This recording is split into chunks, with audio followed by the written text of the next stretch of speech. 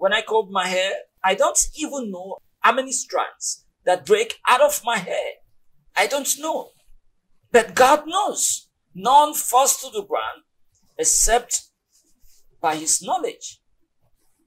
But we are so afraid of death to the point that we deny the Lord of life because we don't want to die now. But definitely, whether we like it or not, we are going to die. Is death an evil thing, even in the sight of God? Well, let's go back to the beginning.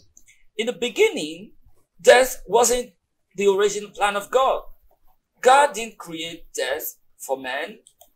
It was disobedience that actually brought death. Disobedience of Adam and Eve.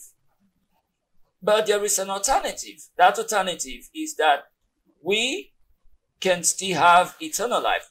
The paradise we lost, we will get it back.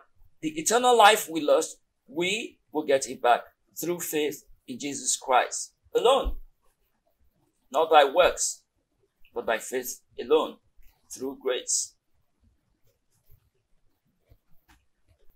Death is a penalty that everyone must pay, except those who are going to be raptured and those who the Lord is going to meet on earth after the great tribulation.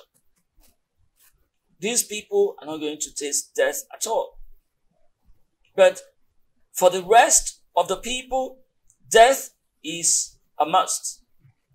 I see people sing, "Brother, will you die? I shall not die. Sister, will you die? I shall not die. Brother, will you die? I shall not die, but live to declare the works of God."